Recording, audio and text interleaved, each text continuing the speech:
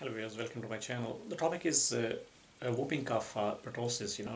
In the previous videos I explained about the signs and symptoms, the causes, the diagnosis, risk factors. But today's video is about the treatment options once someone is diagnosed with a whooping cough. But before starting, I would like to request you to like, subscribe, and share this video. Now, the antibiotics directed against the bacterium can be effective in reducing the severity of the whooping cough when it is administered early in the course of the disease. And the antibiotic therapy can also help to reduce the risk of transmission of the bacterium to other household members as well as the others who may come into contact with the infected person. And unfortunately, the most people with the whooping cough are diagnosed later with the condition in the second, which is known as the second stage, which is known as paroxysmal stage, of the disease, which is the longest one, And the treatment with the antibiotics is recommended for anyone who has had the disease for less than 3 to 4 weeks.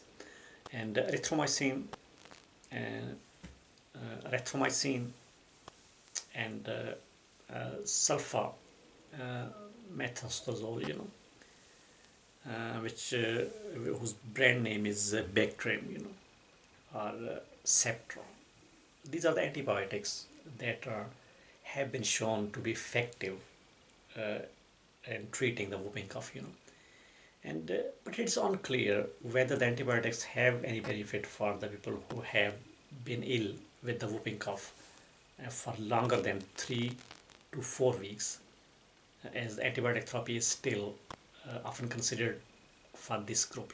So there is no proven effective treatment for the paroxysms of the coughing that accompany the whooping cough.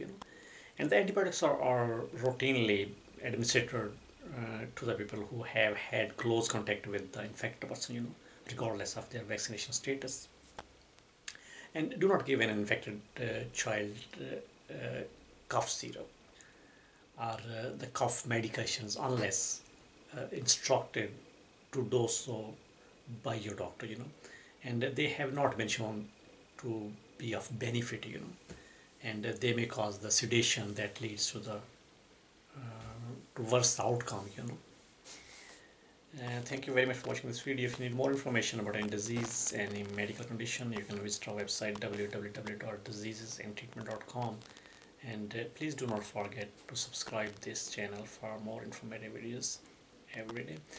The next video will be about the prognosis of the whooping cough. Keep watching.